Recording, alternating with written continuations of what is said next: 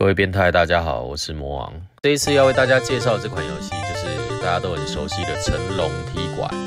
成龙踢馆最早是Irem在1984年12月推出的街机版游戏，由于当时以功夫为主题的横向动作游戏很少，它简明而且流畅的游戏方式受到了好评。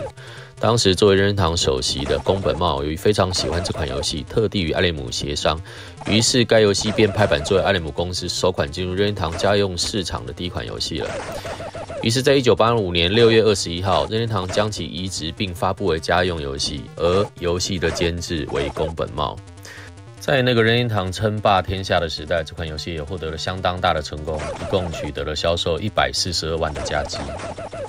第一关的王是棍使，通常魔王都会先跳起来正踢，然后再连续蹲下挥拳，他就死了。你看这样过其实还蛮简单的啊！我们在上楼梯之后，这样第一关就过了。这个游戏魔王已经30多年没有玩了玩起来感觉有点生疏哈。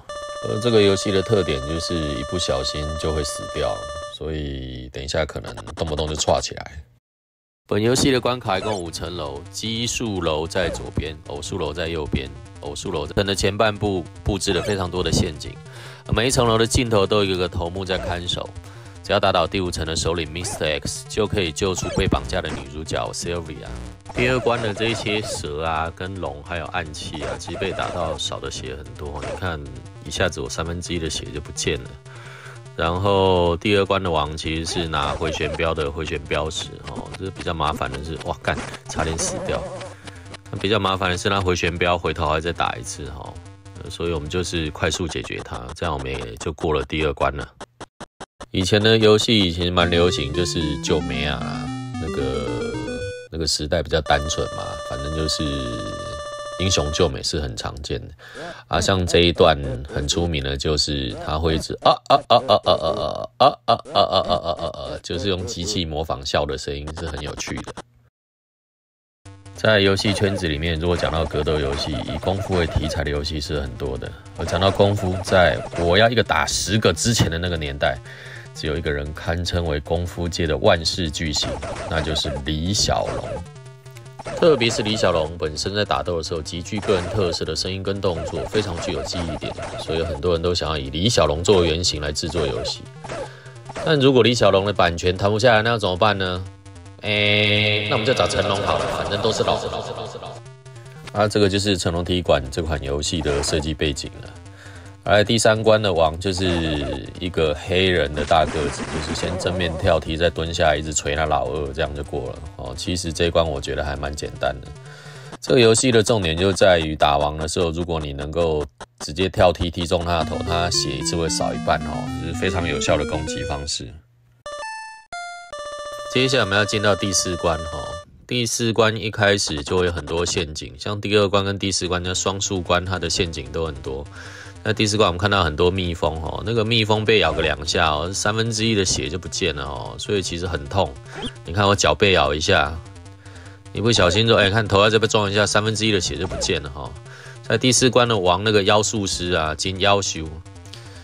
他除了就是会分身之外啊，还有就是把他头踢掉了他人还不死，而且打他还会有硬直所以只能蹲下用拳头打。你看这个时候被固定有硬直，所以打的方式只能蹲下来应用拳头跟他揍就对了。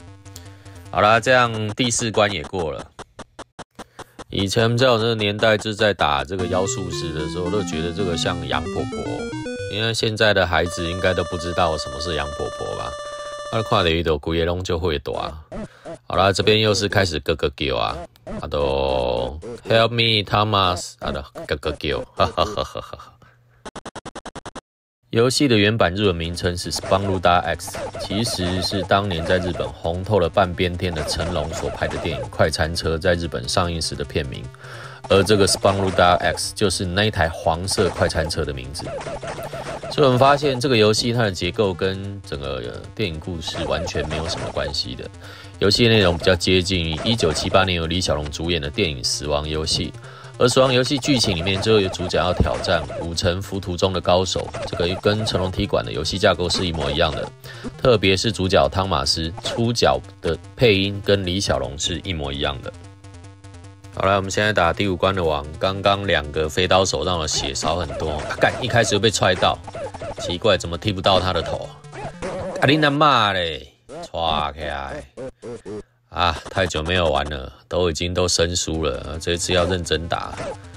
我们可以看到游戏里面那个会有比较矮的那个敌人哦，那个叫托姆，他会跳起来哦，然后攻击你。比较麻烦的是，如果飞刀手前后被夹杀的时候，是很容易死掉，在这个游戏里面是很危险的，所以要提前把他们都先做掉。哇，你看啊，这样麻烦，还好把它挡住。年纪大了哦，一边解说同时又要玩，这是很容易分心啊。啊，那飞刀手要先把它做掉，再往前冲一下，等一下就到 Mr. X 了。看到你呀，踢过头，再踢一下，错开哈。好啦，这样我们1周目就过了，准备把 Sylvia 救出来。年纪大了哦，比较没有办法一命通关。那这个就是1周目的破关画面。那等一下魔王就是会直接剪第2轮，我们直接过第2轮的破关画面给大家看一下。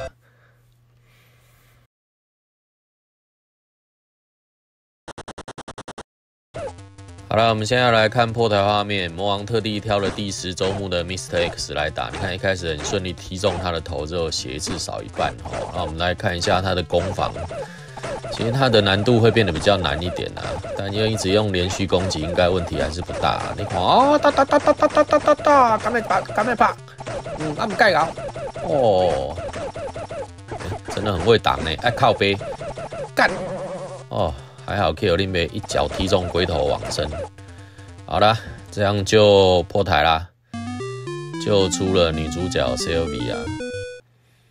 然后它的破关画面其实就跟我们第1周目的时候差别，就是差别在爱心全满这样子啊。这样成龙踢馆这款游戏就破台啦。然后实际上这个游戏其实可以玩的周目也非常多啦。只是说，如果一直玩重复的周目，意义也没有很大。那这款成龙踢馆就为大家介绍到这边，下次再帮大家介绍一些有趣的怀旧游戏。我是魔王，一个外表跟内心一样变态的中年阿伯。我们下次见。